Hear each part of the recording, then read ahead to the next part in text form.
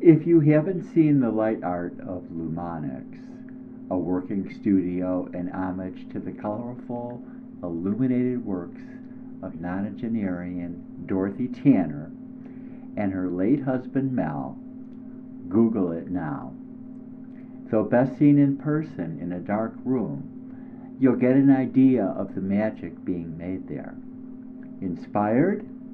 Now you can make your own light sculpture from plexiglass and LED lights with expert instruction at the Lumonics studio. Taught by Tanner associate Marc Billard, the 4-session classes are an opportunity to bring the wonder of light to your own living room. No experience or artistic talent required. Let there be light. Westword, which awarded the Lumonics School of Light Art Best of 2019. The school offers an innovative, hands-on approach to learning light art in which you take home your original light sculpture upon completing the 4-session class. You will be working with plexiglass and other materials and LED lighting. Importantly, you do not need to be an artist to take this course, but you will feel more artistic and confident of your artistic abilities when the class concludes. If you are an artist without experience working with plexiglass and LEDs, this is a great opportunity. Course instructor Marc Billard has decades of experience working closely with trailblazing light sculptors Dorothy and Mel Tanner.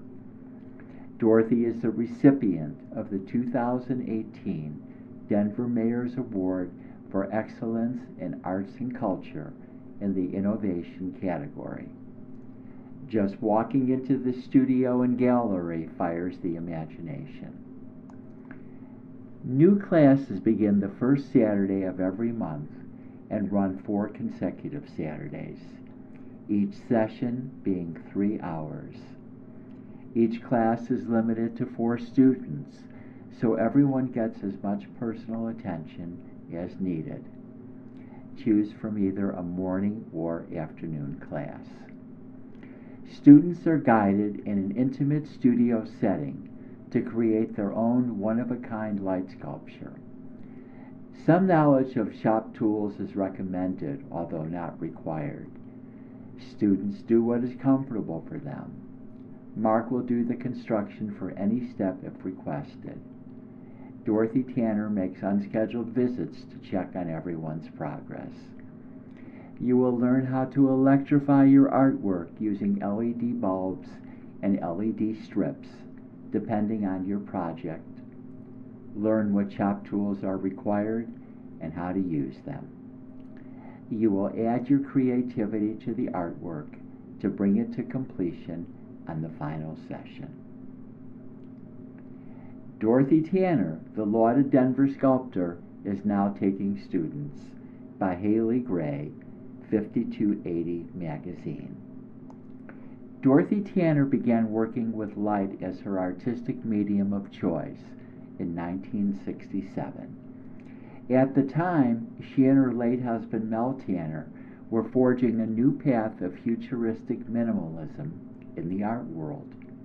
The Denver sculptor creates sculptures out of plexiglass, colored bulbs, and other materials that range from geometric abstractions to organic forms to patterned or lettered wall hangings, all of which glow. Students learn to cut the plexiglass and build it into a box that they could light from within with a colored bulb of their choice and ornament as they see fit. For Tanner, this is a sensible place to start. It's where she first began.